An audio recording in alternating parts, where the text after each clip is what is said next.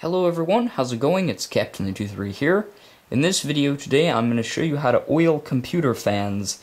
Now most people have no idea you can oil a loud computer fan and make it much quieter.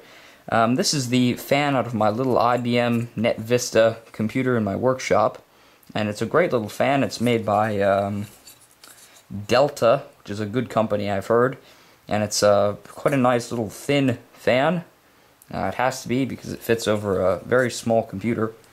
But it's gotten kind of loud. It hasn't spun its bearings or anything, but it's just getting a little bit noisy because the oil in the bearings is sort of going.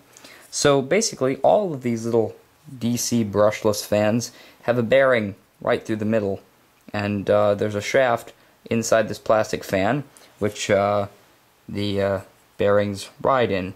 So all you have to do to oil them is you have to peel this little sticker off and oil a little bearing in here. But before we get to that, this is the kind of lubricant I use.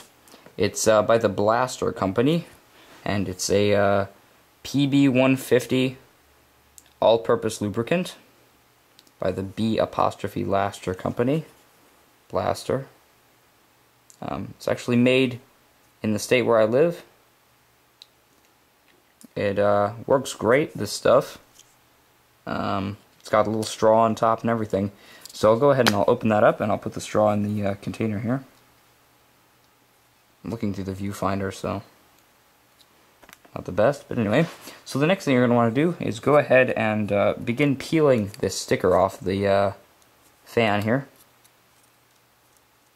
You can even do this. I have no fingernails, so, well, I have fingernails, they're just very short. So basically, try not to damage the sticker too badly while you're taking it off.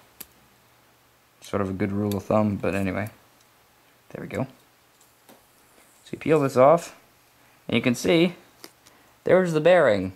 Or maybe you can if the camera would focus.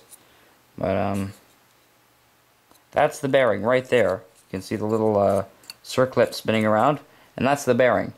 So all you gotta do is shake up your lubricant, and just put a little spritz of it in there.